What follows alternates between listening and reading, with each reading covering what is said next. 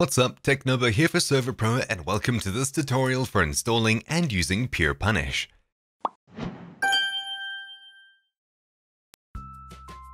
PurePunish is a simple but powerful add-on plugin that works on top of punishment plugins like light bands and is easier to set up and use. Its main goal is to make interaction with punishment plugins easier.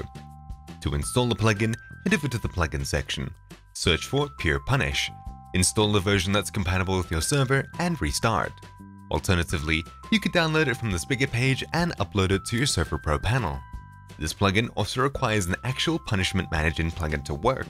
This is just an easy layer between punishment plugins and the admins. For this demonstration, I'll be using Advanced Ban. To see what plugins you already have installed, visit the Install tab under Plugins. This punishment plugin works mainly off preset reasons, which makes life easier for admins.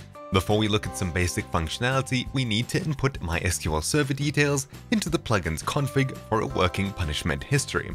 Because this isn't exactly required, I'll be going through it in the config section of this video.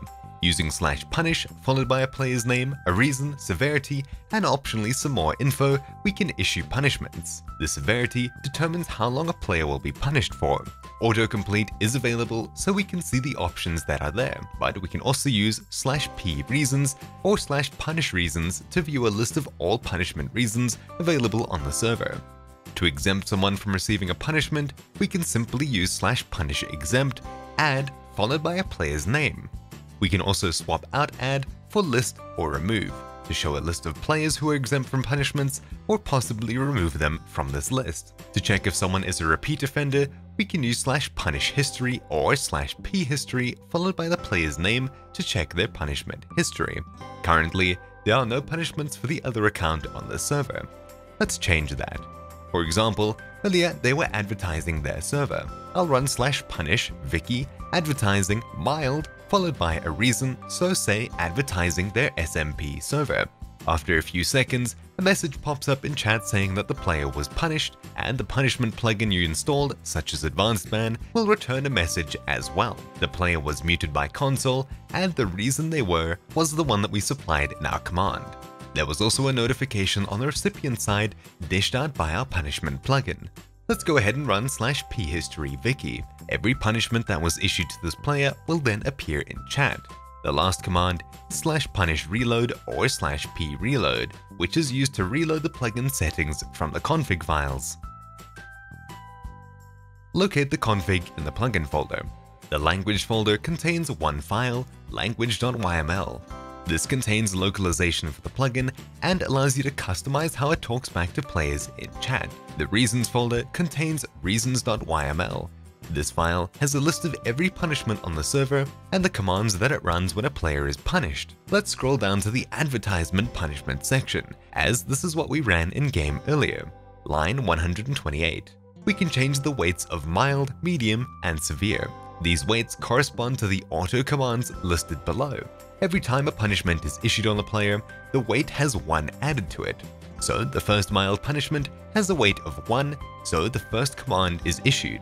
The second also uses the first command as it's based off of the minimum weight set at the weight milestone option.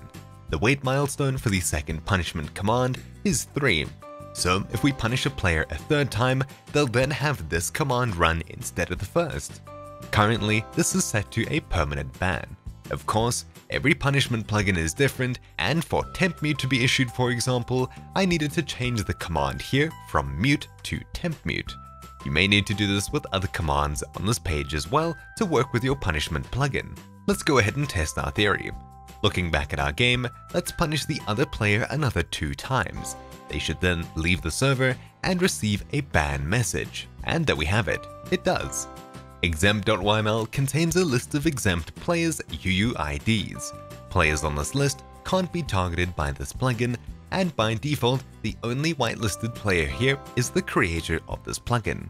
Config.yml contains the rest of the settings for the plugin. Those are only really the name of the server for the SQL database, amount of time before a player is forgiven and the extra weighting goes back to the default of 0, and the number of punishments in the history command. The MySQL section contains the connection settings for your MySQL database. With Server.pro, we provide you with one on our Pro plans.